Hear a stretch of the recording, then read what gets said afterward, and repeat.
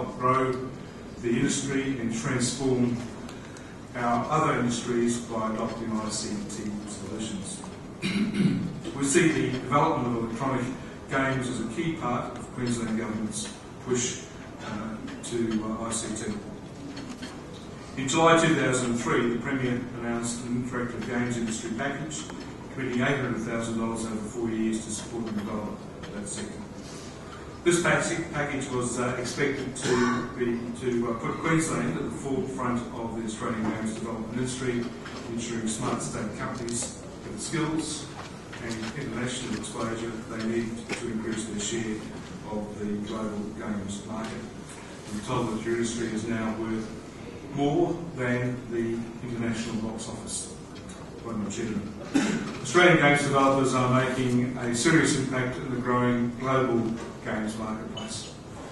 So it's important that we continue to use our local talent to generate local products rather than be merely contractors for hire. I'm proud to say that Queensland has an enviable history in electronic game development with a number of international hits, including Pro Studios' Tiger Tasmanian Tiger franchise, Orange Dark Rain, and Wildfire Studios' online #1 Tumblebugs. Obviously grazing a daughter of this down on I think these are all boy games, aren't they? The past success indeed has established Queensland as the epicenter of game development in Australia and has led to a landmark year for local developers. Christmas 2006 will see more than 8 Queensland-made games on international shelves, including blockbusters such as the Creative Assembly's Medieval 2 Total War, Pandemic Studios Destroy All Humans 2. Looking forward to this. I made no bones about boasting that Queensland is the heart and soul of Australia's electronic games industry, and we are quite simply booming. Employment at Queensland Studios has grown 60% in the last 2 years alone and now exceeds 600 people. Chrome is both Queensland's and Australia's largest games developer, and after recent expansion into Adelaide and Melbourne, it's now one of the largest independent studios in the world, employing 300 staff, 225 of those here in Queensland. I'd like to take this opportunity to congratulate Chrome on its bold move to absorb the struggling studios in Melbourne and Adelaide, and this Queensland company is not only securing a solid future for the industry in the smart state, it's also ensured the long-term futures of the staff in Victoria and South Australia. And welcome also to the delegates from across the country, the Asia Pacific region and the world, to this very best part of Australia. I must also say that Queensland Government's trade and investment offices in Shanghai and Seoul have been particularly busy recruiting delegates for game conflict, and have facilitated, I understand, attendance of representatives from 1 Korean and 6 Chinese games publishing and development companies. A special welcome to those people here to the conference as well.